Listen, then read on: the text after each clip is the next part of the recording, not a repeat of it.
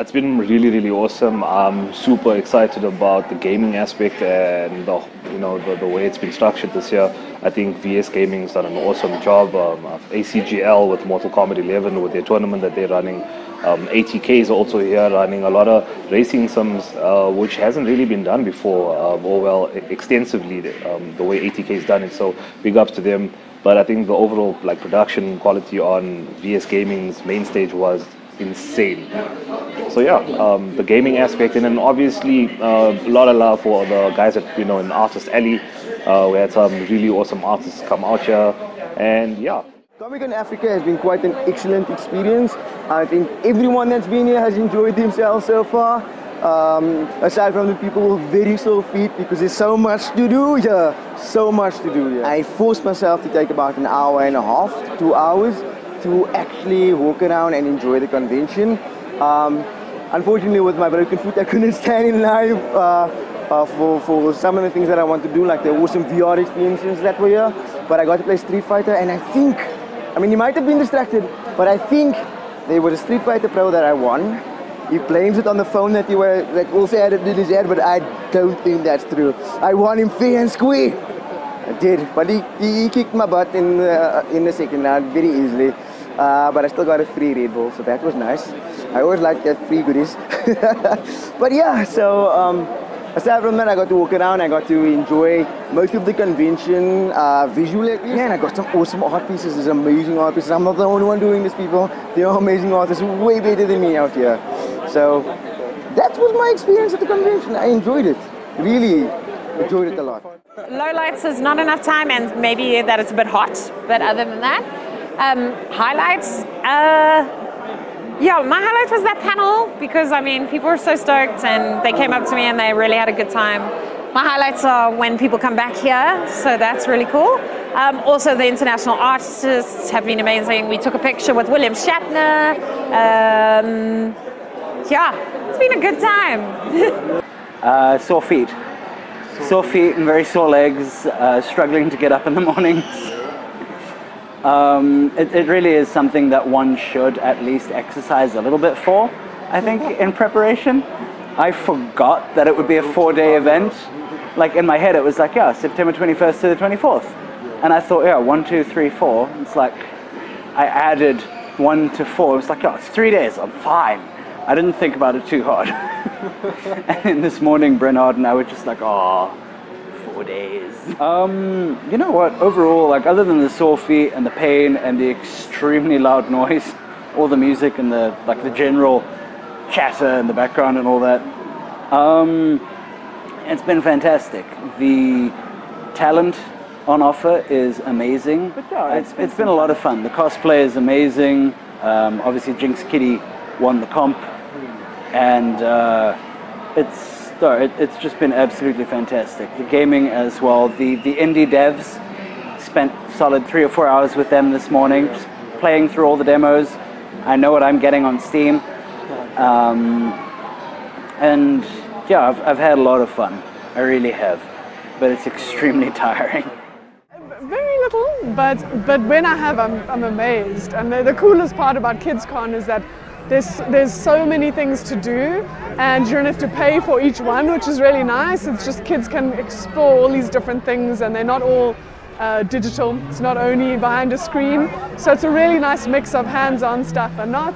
And no, it's been really cool. And then going into the other halls and the actual Comic-Con side, there's also been amazing. There's just so much talent and artists, and it's very cool. It's been inspiring.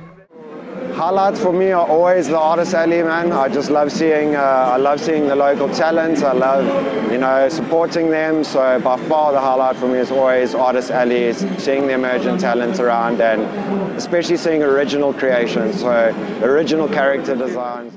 It's just on a different level now. You feel like you're at an American level con now. Last year was the feeler, and this year it was full force all the way. And the Artist Alley, which I will now call the Artist Suburb because it's so massive. Lots of local artists with some incredible talent. But otherwise, it's just, I'm so sad I'm going back to the normal world again tomorrow. Dude, Comic-Con this year has been phenomenal. Last year I only went for a single day and I didn't really feel like I'd seen anything. This year, had I not gone all 4 days, I would have missed out on so much. I mean, I got to get face-to-face with Nolan and Troy, which was just fantastic. They are real-life content creators, and so just being exposed to them on this sort of scale was amazing.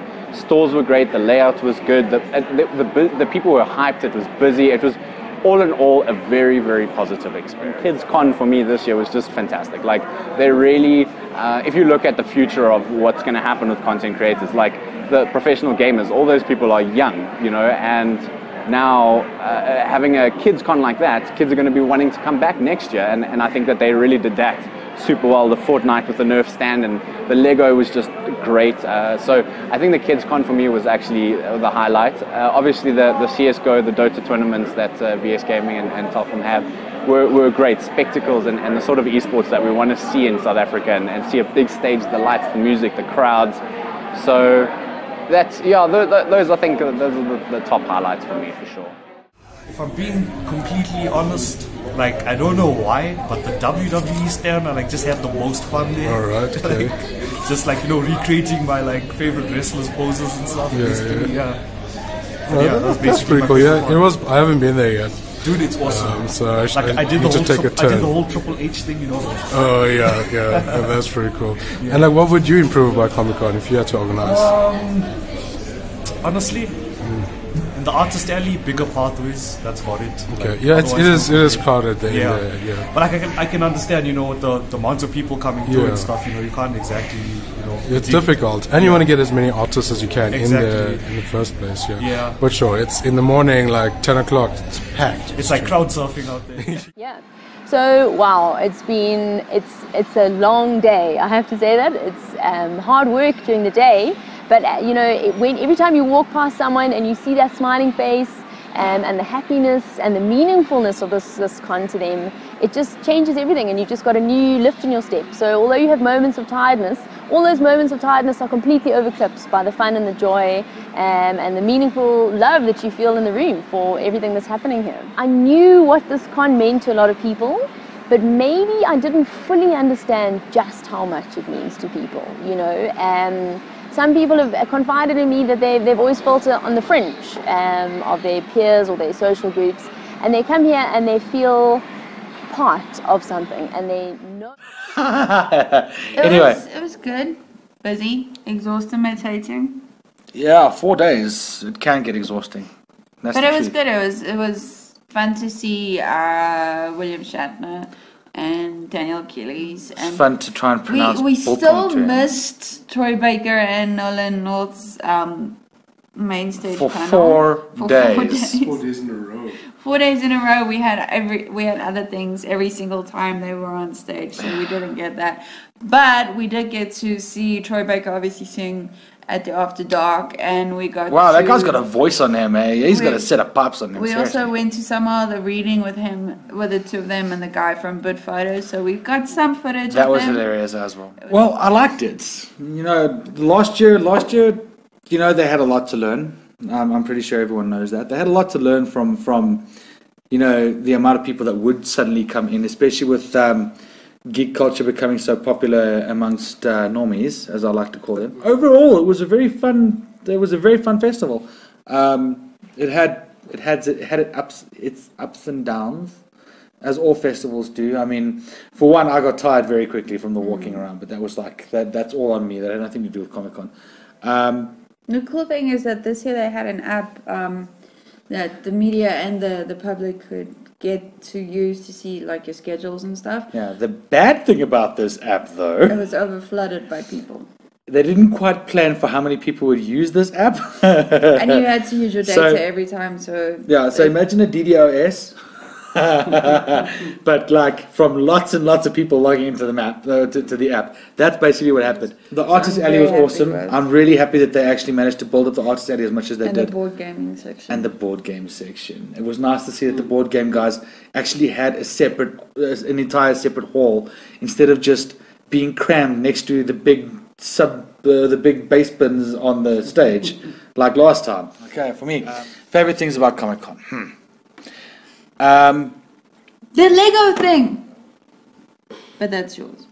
I was just about to say that because I'm a big Lego fan. I'm a huge Lego fan. I'm not just a big Lego fan. I love my Lego, so if I can build Lego, I will do it. Live B-roll. Yeah, live B-roll, right there. You see. So I love my Lego. All right, so enjoying Lego is something that I love doing, and for them to bring that to Comic Con was quite awesome. But also, they have an entire Kids Con section. I think that was freaking awesome. That's my second thing that I like about Comic Con. They're including the children as well, and letting them have a chance to actually run around, because some of the stuff that is around is not for kids. So the fact that they've actually made the first time Kids Con in Africa was quite nice. At Comic Con Africa was quite nice. Something adding. I mean, the kids deserve something as well. You know, just because we don't want kids doesn't mean we don't want the kids to have fun. You know, that's just not fair. You know, not for anyone. And the third thing has to be the fact that I had to try and explain how to pronounce biltong to William Shatner. That was the third best thing from Comic Con. Trying to explain how to spell or how to pronounce biltong to this guy was. He was like, I had to say it like bull's tongue. Say it like that, but it's like that's how you pronounce it, but it's not what it is. And he's like, and I said it's dried meat, and he's like, oh, like our jerky. I'm like, yeah, it's just better. So, and he started laughing at that. So at least he found the joke funny. Anyway,